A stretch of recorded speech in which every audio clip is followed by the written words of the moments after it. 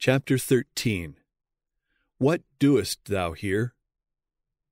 This chapter is based on 1 Kings 19, verses 9 to 18. Elijah's retreat on Mount Horeb, though hidden from man, was known to God, and the weary and discouraged prophet was not left to struggle alone with the powers of darkness that were pressing upon him. At the entrance to the cave wherein Elijah had taken refuge, God met with him through a mighty angel sent to inquire into his needs and to make plain the divine purpose for Israel. Not until Elijah had learned to trust wholly in God could he complete his work for those who had been seduced into Baal worship. The signal triumph on the heights of Carmel had opened the way for still greater victories. Yet from the wonderful opportunities opening before him, Elijah had been turned away by the threat of Jezebel. The man of God must be made to understand the weakness of his present position as compared with the vantage ground the Lord would have him occupy. God met his tried servant with the inquiry, "What doest thou here, Elijah?" "I sent you to the brook Cherith, and afterward to the widow of Sarepta. I commissioned you to return to Israel and to stand before the idolatrous priests on Carmel, and I girded you with strength to guide the chariot of the king to the gate of Jezreel. But who sent you on this hasty flight into the wilderness? What errand have you here?" In bitterness of soul, Elijah mourned out his complaint.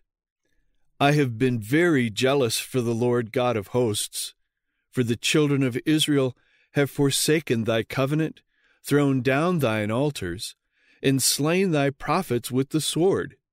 And I, even I only, am left, and they seek my life to take it away." Calling upon the prophet to leave the cave, the angel bade him stand before the Lord on the mount, and listen to his word. And behold, the Lord passed by, and a great and strong wind rent the mountains and brake in pieces the rocks before the Lord. But the Lord was not in the wind. And after the wind, an earthquake. But the Lord was not in the earthquake. And after the earthquake, a fire. But the Lord was not in the fire. And after the fire, a still small voice. And it was so, when Elijah heard it, that he wrapped his face in his mantle and went out, and stood in the entering in of the cave. Not in mighty manifestations of divine power, but by a still small voice did God choose to reveal himself to his servant. He desired to teach Elijah that it is not always the work that makes the greatest demonstration that is most successful in accomplishing his purpose. While Elijah waited for the revelation of the Lord, a tempest rolled, the lightnings flashed, and a devouring fire swept by.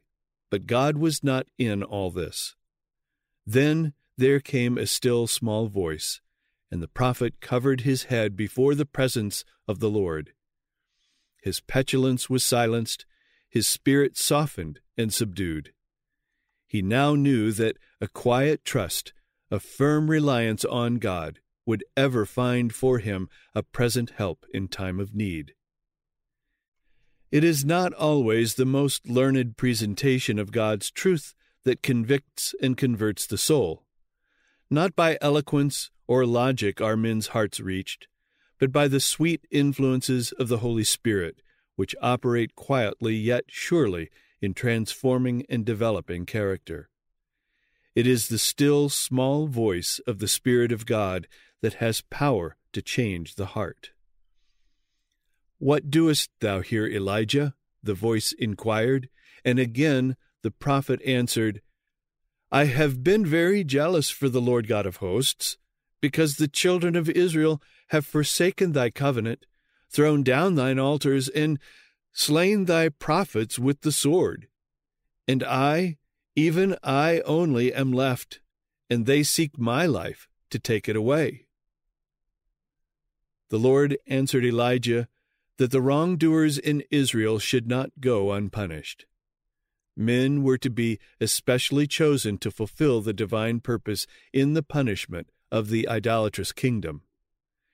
There was stern work to be done, that all might be given opportunity to take their position on the side of the true God. Elijah himself was to return to Israel and share with others the burden of bringing about a reformation.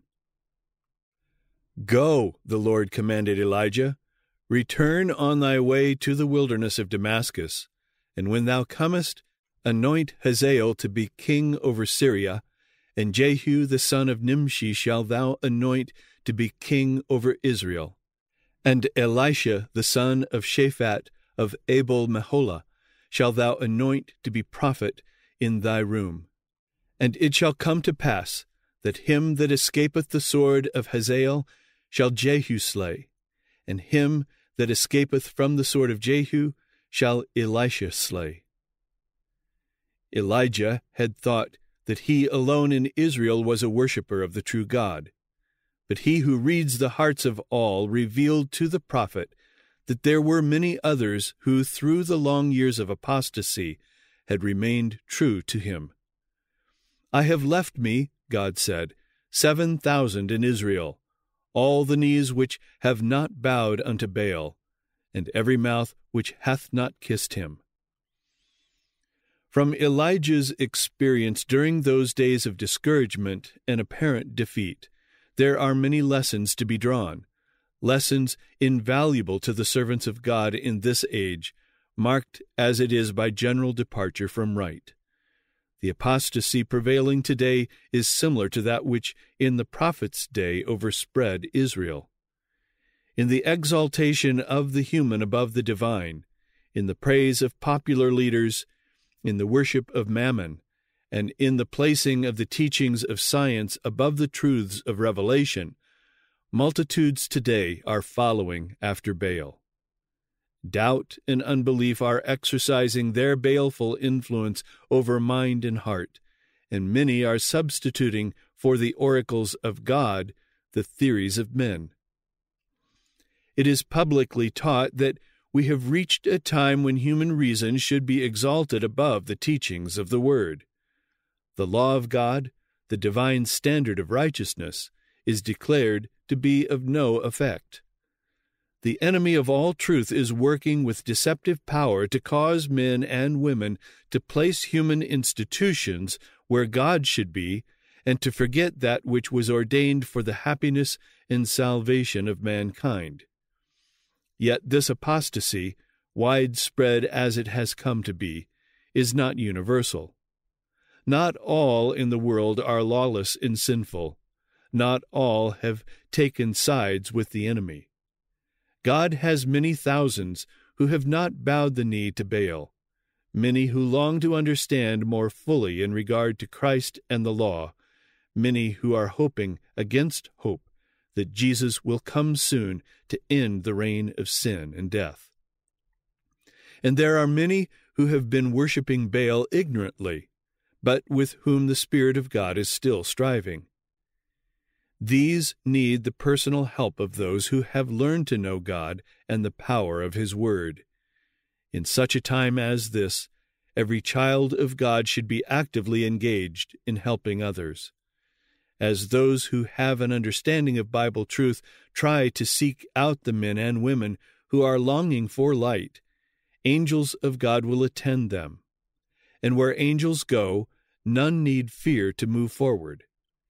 As a result of the faithful efforts of consecrated workers, many will be turned from idolatry to the worship of the living God. Many will cease to pay homage to man-made institutions and will take their stand fearlessly on the side of God and His law. Much depends on the unceasing activity of those who are true and loyal, and for this reason Satan puts forth every possible effort to thwart the divine purpose to be wrought out through the obedient. He causes some to lose sight of their high and holy mission and to become satisfied with the pleasures of this life. He leads them to settle down at ease or, for the sake of greater worldly advantages, to remove from places where they might be a power for good. Others he causes to flee in discouragement from duty because of opposition or persecution. But all such are regarded by heaven with tenderest pity. To every child of God whose voice the enemy of souls had succeeded in silencing, the question is addressed, "What doest thou here?" I commissioned you to go into all the world and preach the gospel, to prepare a people for the day of God. Why are you here? Who sent you? The joy set before Christ, the joy that sustained him through sacrifice and suffering, was the joy of seeing sinners saved. This should be the joy of every follower of his, the spur to his ambition. Those who realize, even in a limited degree, what redemption means to them and to their fellow men will comprehend in some measure the vast needs of humanity. Their hearts will be moved to compassion as they see the moral and spiritual destitution of thousands who are under the shadow of a terrible doom, in comparison with which physical suffering fades into nothingness. Of families, as of individuals, the question is asked, "What doest thou here?" In many churches there are families well instructed in the truths of God's Word, who might widen the sphere of their influence by moving to places in need of the ministry they are capable of giving. God calls for Christian families to go into the dark places of the earth and work wisely and perseveringly for those who are enshrouded in spiritual gloom. To answer this call requires self-sacrifice. While many are waiting to have every obstacle removed, souls are dying without hope and without God. For the sake of worldly advantage, for the sake of acquiring scientific knowledge, men are willing to venture into pestilential regions and to endure hardship and privation. Where are those who are willing to do as much for the sake of telling others of the Savior? If under trying circumstances, men of spiritual power, pressed beyond measure, become discouraged and desponding, if at times they see nothing desirable in life, that they should choose it, this is nothing strange or new. Let all such remember that one of the mightiest of the prophets fled for his life before the rage of an infuriated woman. A fugitive, weary and travel-worn, bitter disappointment crushing his spirits, he asked that he might die. But it was when hope was gone and his life work seemed threatened with defeat that he learned one of the most precious lessons of his life. In the hour of his greatest weakness, he learned the need and the possibility of trusting God under circumstances the most forbidding.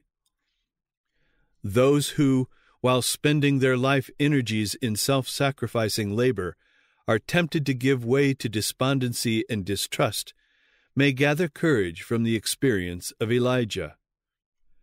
God's watchful care, his love, his power, are especially manifest in behalf of his servants, whose zeal is misunderstood or unappreciated, whose counsels and reproofs are slighted, and whose efforts toward reform are repaid with hatred and opposition.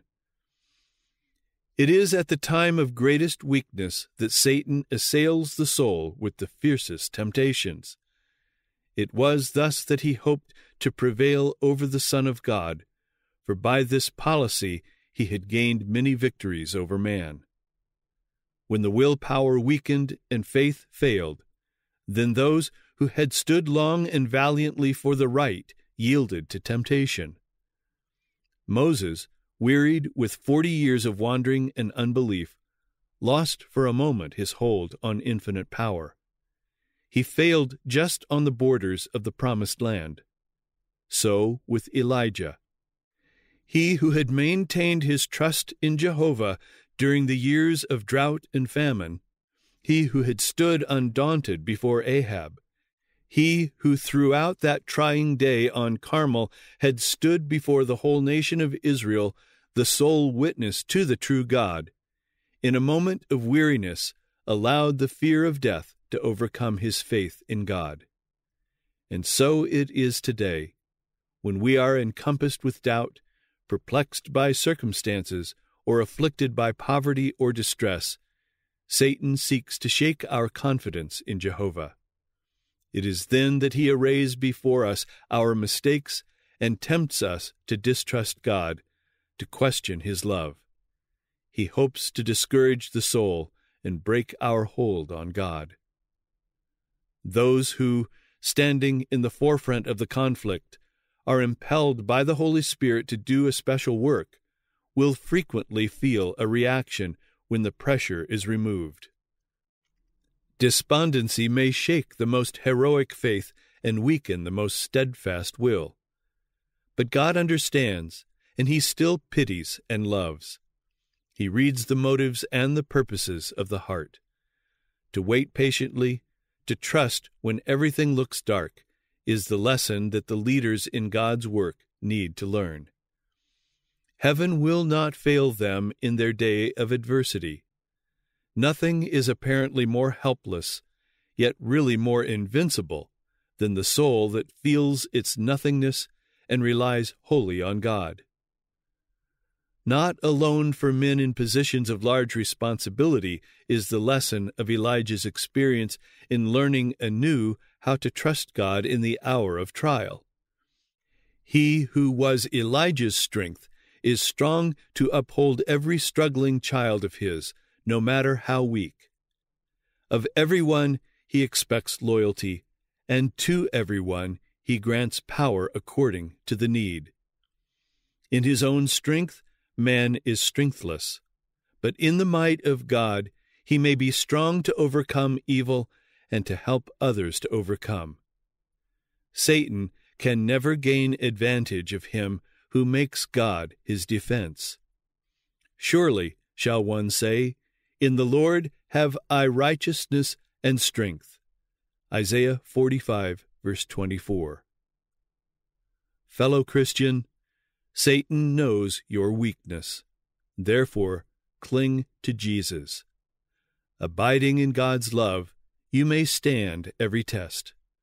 The righteousness of Christ alone can give you power to stem the tide of evil that is sweeping over the world. Bring faith into your experience. Faith lightens every burden, relieves every weariness. Providences that are now mysterious you may solve by continued trust in God. Walk by faith in the path he marks out. Trials will come, but go forward. This will strengthen your faith and fit you for service. The records of sacred history are written not merely that we may read and wonder, but that the same faith which wrought in God's servants of old may work in us. In no less marked manner will the Lord work now, wherever there are hearts of faith to be channels of his power. To us, as to Peter, the word is spoken, Satan hath desired to have you, that he may sift you as wheat. But I have prayed for thee, that thy faith fail not. Luke 22, verses 31 and 32. Christ will never abandon those for whom he has died. We may leave him and be overwhelmed with temptation, but Christ can never turn from one for whom he has paid the ransom of his own life.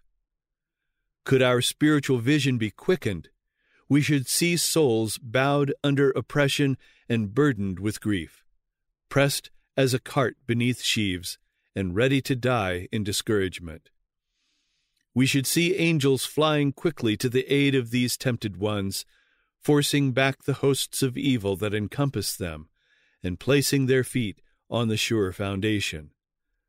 The battles waging between the two armies are as real as those fought by the armies of this world, and on the issue of the spiritual conflict, eternal destinies depend.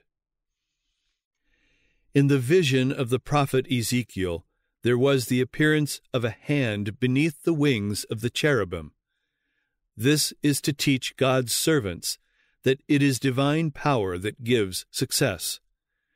Those whom God employs as His messengers are not to feel that His work is dependent on them. Finite beings are not left to carry this burden of responsibility. He who slumbers not, who is continually at work for the accomplishment of His designs, will carry forward His work. He will thwart the purposes of wicked men and will bring to confusion the counsels of those who plot mischief against His people. He who is the King, the Lord of hosts, sitteth between the cherubim, and amidst the strife and tumult of nations He guards His children still.